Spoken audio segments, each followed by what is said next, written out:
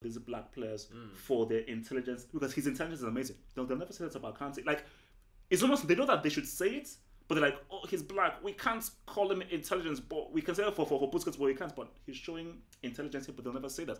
But my thing is, like, when I saw how he changed his game for Sarri, how he was bad, he was rusty, I said, look, man, Kante can't play football. He should be nowhere near any of the final third. But he got better, he got better, he got better.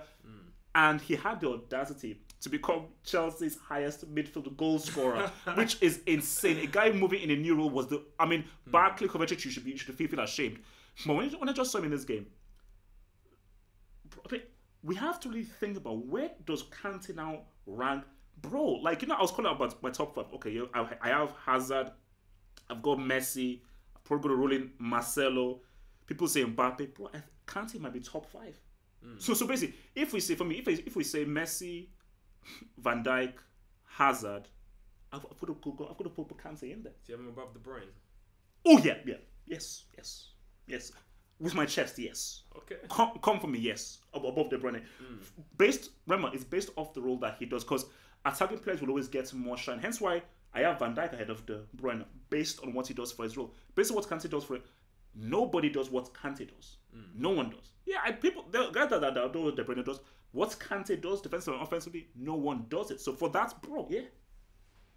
I mean, it's difficult. I'm a big fan of De Bruyne. Obviously, minus what he did at the World Cup, which was scandalous, especially disappearing in that semi-final. Scandalous. But it's difficult because, again, maybe I'm shrouded by what we did today, because today was absolutely amazing. But then I watch him on a week-to-week basis, and he's near enough like that every single game. So it is consistent with him. It's very, and then obviously everything that you said, but also interceptions, of reading of the game, interceptions. Like, you're not just a pace and power merchant if you're able to read the game like that. You have to have really high football IQ, and even then, he can run off the ball, able to dribble past players. Like, he's got so much to his game. He's very multifaceted. So he's definitely up there. I mean, obviously, if we're talking about top 5 Premier League, easily top 5 Premier League, 100%. When people have the debates and say, "Oh, Kane, Aguero," all the other, I'm like, no, Pogba, no, you got to put Kante in that. Easy. And in the world, it's a difficult one. I mean, certainly in this position, no. Where do you rank him, bro? Where do you rank that boy? Rank him. Where do you rank my guy? Come on, especially with ads on my head.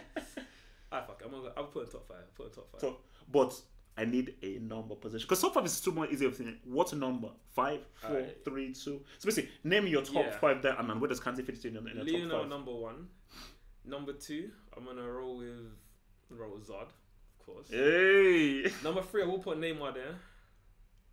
I know, obviously, half of football heart, he's a bit of a Neymar 3, a controversial figure, but I mean, at his prime, obviously, without the injuries and everything, Uber Eats League on.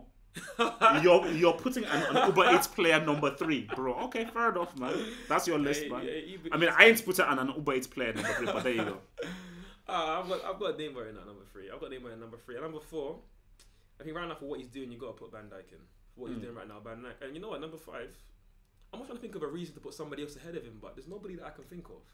So I mean, but there's that one guy in the Serie A. He scores a lot of goals. Old guy, been there around. That dude. Quagliarella. Is he Portuguese? No, he's Italian. Quagliarella, that guy. Oh yeah. Decent guy. He's the top scorer last season in the Italian league. Oh wow. Oh yeah. Scored more than that model guy. He plays that Portuguese headrest. I think he plucks his eyebrows. Yeah, I think he does. Yeah. But okay, so Kante number 5. Yeah.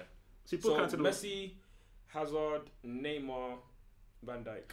So where would you say Kante's strongest positions? Because bro, this guy can play anywhere. Box to box, it has to be. Well, he can't play lone DM because you're just wasting his ability. There's so many times where he was the furthest guy in our press because he got the energy to go up and down. And even then, you look at him off the ball. Sometimes I was just watching him, just him. He makes really good ball runs off the ball, even behind the defense. So no. But I think he can do everything. What is so shocking about it is that, guys get me into when I say okay, Torreira is the most complete football player. Oh, bro, I was on you when you were saying that. Easy, chill. Look, man, I was drinking, man. But what I would say is that, officially now, Kante is the most complete football player in the world. Yeah, as far as defensive quality, midfield quality, offensive quality, he's the most complete player in the world, man. All right, man. Remember, guys, just running off again, man.